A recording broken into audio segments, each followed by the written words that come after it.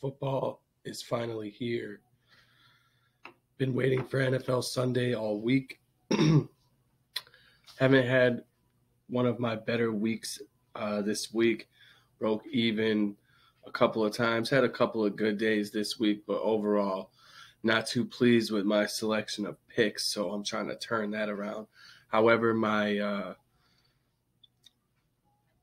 Thursday night NFL pick was correct, so I'm happy about that. And let's just get right into this matchup between the Colts and the Jaguars. It's at 12 p.m. on CBS. The Colts coming into this one as the favorites at -2.5. The Colts run defense allowing 4.4 yards per carry, ranked 19th in the NFL, and 104.3 yards per game, ranked 16th in the NFL.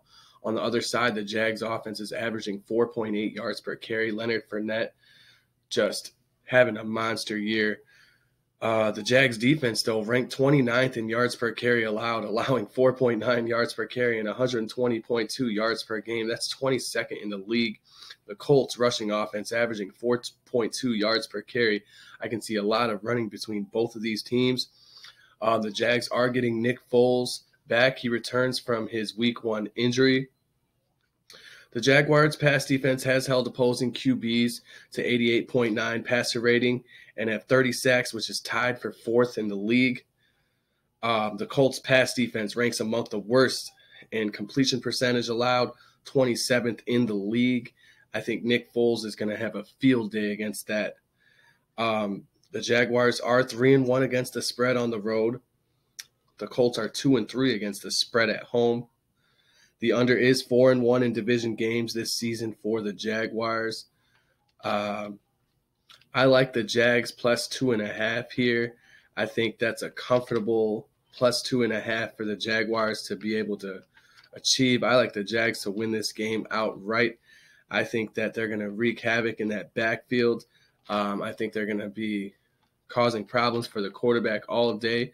I think it's expected for Jacoby to come back, and they're going to take it easy with him. I think that they're going to try to ease into the game. I think for once the Jags' rush defense finally gets some key stops, they should be expecting to run against a Colts team that's averaging 4.2 yards per carry and not trying to hurt their star quarterback late in the stretch of this season.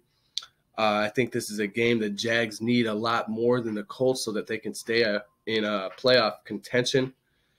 I think Nick Foles wants to go out there and show that that money that the Jaguars spent was well worth it. Leonard Fournette having a big monster year. I don't see that slowing down against a run defense in the Colts that's, like I said, ranked 19th in the NFL and 16th in the NFL in yards per game allowed at 104.3. Both these teams are going to run the ball. I won't be surprised if the total goes under as well. So both my picks for this game, I have 2 picks. The total going under and Jags plus 2.5. Those are my picks for this game. Thanks, everybody, and good luck.